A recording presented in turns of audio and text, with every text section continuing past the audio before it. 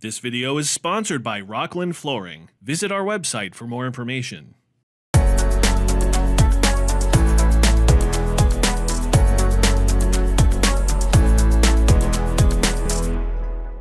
Electric trucks are here, and so is part 2 of our series, where we check in on the industry and ask how it's going with electric trucks.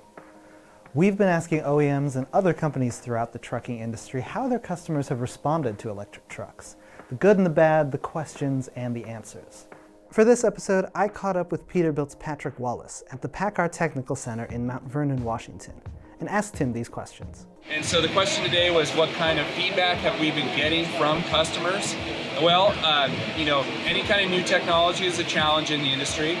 We've been embracing it. One of the great things that we've heard from customers is that we like that you're putting EVs in applications where they can excel, right? We're not trying to do something where it's impossible to complete the task successfully, right? We've put great applications.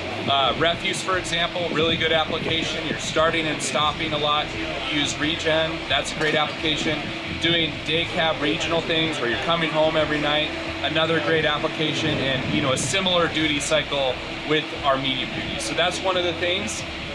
We also are very realistic with our customers, and we have a whole fleet of demo trucks. And so, yes, you can talk to customers about the range, you can talk to customers about what things can do, but it's really important that you go out and have them try it. So we have 2 579 EVs here on the West Coast, and then one on the East Coast, and these are customer demos. And so once customers try it, they actually put it in their application for a day or two, then they can get a real feeling for how it does.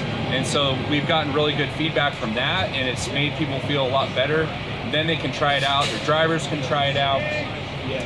And so we've also, our whole team, Peterbilt is a deployment partner in electric vehicles, and we have partners who sell chargers and infrastructure, and we've gotten great feedback that we work as a team together to implement a project with electric vehicles. Of course, there's challenges. Like I said before, this is a new technology, and a lot of customers need to see it in action before